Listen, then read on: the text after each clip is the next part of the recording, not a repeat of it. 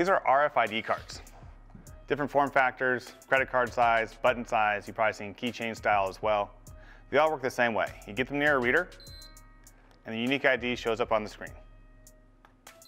The way they work is when you get near the reader, this coil on the outside gets energized by the changing magnetic field in the reader.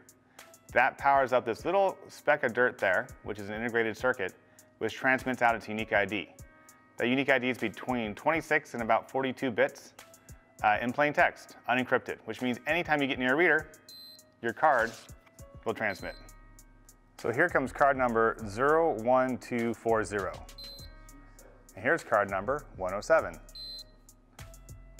So now that we know how it works, this is what anyone with a few $100s in parts and some spare time can put together.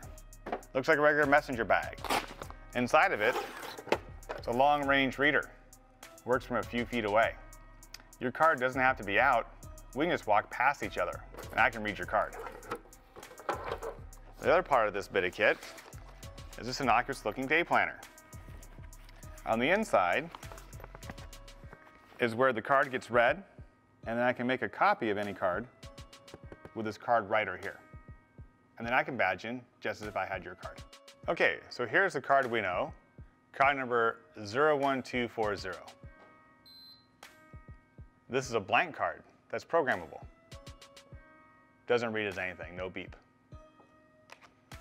All I need to do is take this card and expose it to the long-range reader off screen to my right. It's such long range I have to keep it away from the card. There we go. It shows up on the screen here, card number 1240.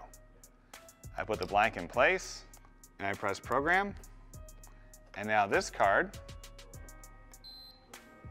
01240, an exact copy of this card. So why carry an RFID card at all? Well, if you're using Cloudastructure, just use your phone to get in. So you walk up to your office, already have your phone out, just hit Cloud key, instead of fumbling for your badge, and you're in.